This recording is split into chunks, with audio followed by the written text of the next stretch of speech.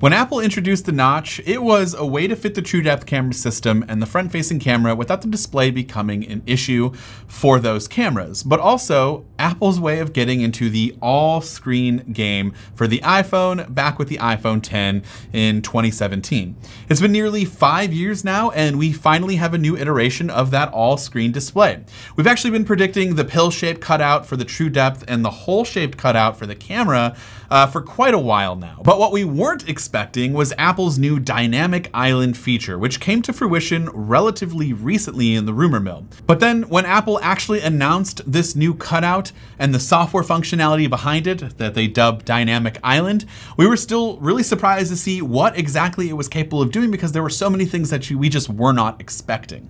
So what is Dynamic Island? Well, let's just say only Apple is a company that can name a camera cutout something so intense, but also they're one of the few companies that I believe actually put the time and effort to make something that is supposed to just genuinely be dead space in an iPhone be useful and non-obtrusive. With a combination of hardware and software, the Dynamic Island can morph into different shapes and sizes for things such as incoming phone calls, alerts, notifications, Face ID, authentication, timers, turn-by-turn navigation, and just so much more.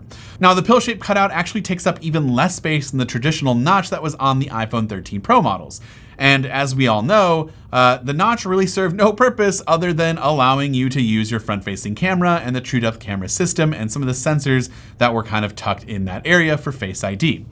Here, Apple gives us a different look, slightly more screen real estate, sure, but also made this literal black hole of dead space into something useful. It's also just not limited to notifications or alerts, but also ongoing activities like directions in the Maps app, music that might be going on. You can see album art. You can see how much is left in your timer.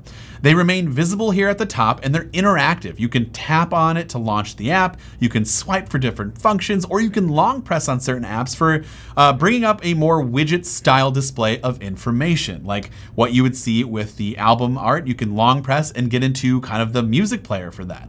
Apple's new Live Activities feature that will launch with iOS 16 will also be used in this Dynamic Island area, which could be pretty cool. Live Activities were limited to the lock screen, so you could get information like sports scores or Uber ride, estimated time of arrivals, and directions, and whatever you might get from the Uber app. You can get that directly on your lock screen in real time without having to interact with your device. Now, let's say you're using your iPhone and browsing the web and waiting for your ride to pick you up. Well, now there's the Dynamic Island, which will come in handy and let you know that useful information that you would get if you had your phone off and were looking at the live activities on your lock screen. You now get that here at the top while you're interacting with your device. Apple had to re-engineer the proximity sensor in order to achieve this feature, so it's not just as easy as, you know, moving some of the things and kind of reducing the footprint. They had to do things to actually make this happen, and so the company had to get the proximity sensor to detect light from behind the display in order to save additional space and also reduce the TrueDepth camera system by over 30%. So that's why it's even smaller. Some early hands-on footage have even depicted that it's very responsive and very fluid, especially with Apple apps and functions, which makes sense since Apple has been working on this for quite some time now. But the best part is this isn't going to be limited to system functions or Apple apps. Developers will also be able to get their hands and update their apps to take advantage of Dynamic Island if they choose to do so. I hope developers have actually already been having the chance to work on this under embargo, I'm guessing, so that we can get day one updates, but it's still great to see Apple open this feature up for other users to use.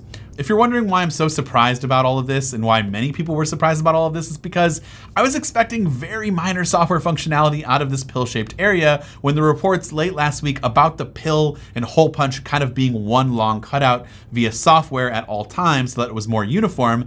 And there were some, mixed reactions about that, and I had mixed reactions too. And it was gonna, display some things like, when your light goes on for the microphone, letting you know that the microphone and the video is active, you get that different light there. That's the depiction that we thought was going to happen. We did not expect something like Dynamic Island to have all this useful functionality behind just this little cutout area. But of course, it was a great surprise for me. I want to know from you, was it surprising? Do you think it's worth it? I know it was kind of the star of the show. Let me know down in the comments what you think about Apple's new, and hopefully I don't have to say Dynamic Island all too often, but I do kind of like saying it. What do you think about Dynamic Island? Let me know in those comments down below. This has been Dan with Mac Rumors. Thanks so much for watching, and I hope to see you around in the next video.